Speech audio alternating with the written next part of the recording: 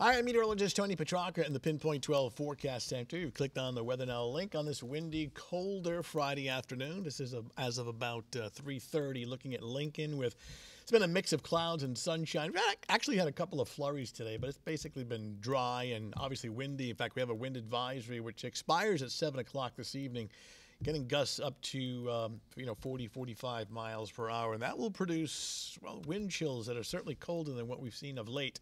In fact, the temperature continues to drop. These are the temps as of the 3 o'clock, almost 4 o'clock hour, upper 20s to lower 30s, actually getting down as cold as 10 to 15 degrees above zero later tonight until it's early tomorrow morning. Again, the winds have been busy, obviously, gusting anywhere from 30 to 45 miles per hour. We've had a couple of sporadic power outages, but fortunately nothing widespread.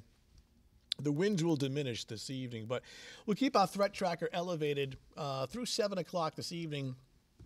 The wind advisory expires at 7. Wind chills are going to be a factor tonight, especially later, down to 5 to 10 degrees above zero. Nothing below zero, but certainly cold. And these gusts for the next several hours, anywhere from 35 to 45 miles per hour, but they will diminish overnight.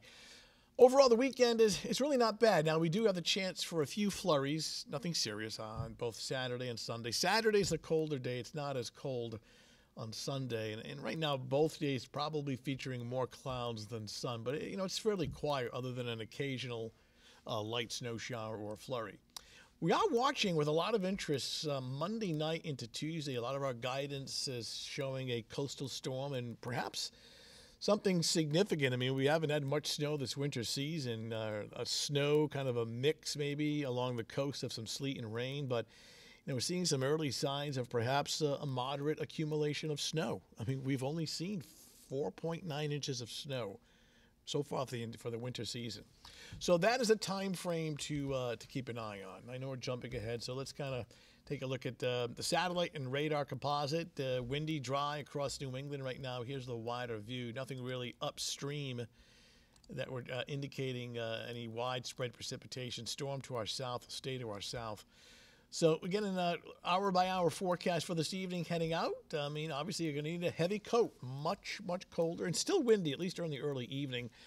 By 11 o'clock, it's down to 19 degrees, and we'll bottom out to about 10 to 15 above zero by daybreak. So here we are Saturday morning with partly to mostly cloudy skies. By 11 a.m., temperature 20. Then during the afternoon hours, it'll be cold with a mix of clouds and sun, but don't be surprised to see a passing light snow shower or flurry.